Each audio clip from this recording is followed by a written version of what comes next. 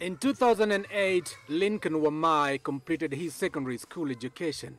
Due to his passion for electronics, Lincoln wanted to pursue mechatronics, a multidisciplinary branch of engineering that focuses on engineering of both electric and mechanical systems, including robotics and electronics. However, the 29-year-old lacked college fees to pay for the course. His dream, though, did not fizzle out and was a regular in many garages. He would interact with various gadgets. After building a tricycle, Lincoln got a thigh injury. As they say, every cloud has a silver lining, and the inventor would soon find out why.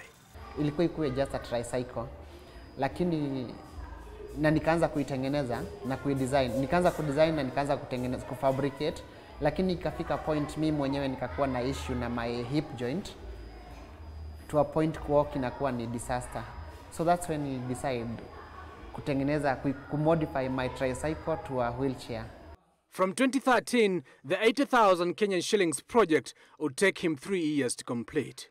Lincoln has made almost every part of the electronic wheelchair from waste products. The motor has been harvested from disposed hoverboards. He also uses laptop batteries.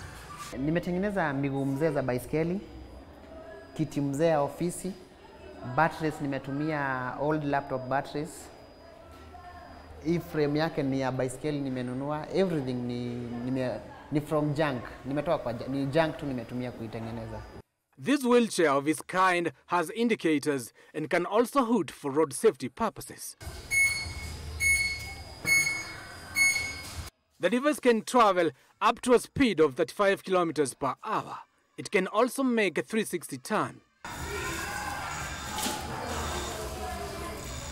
Kwa hii wheelchair yangu, inaweza handle terrain zenye hizo wheelchair zingine haziwezi handle, sababu iko na suspension. Yani yangu ni off-road. Nimeitengeneza ikuwe off-road. Iko na power, inaweza beba mizigo na iko na mbio.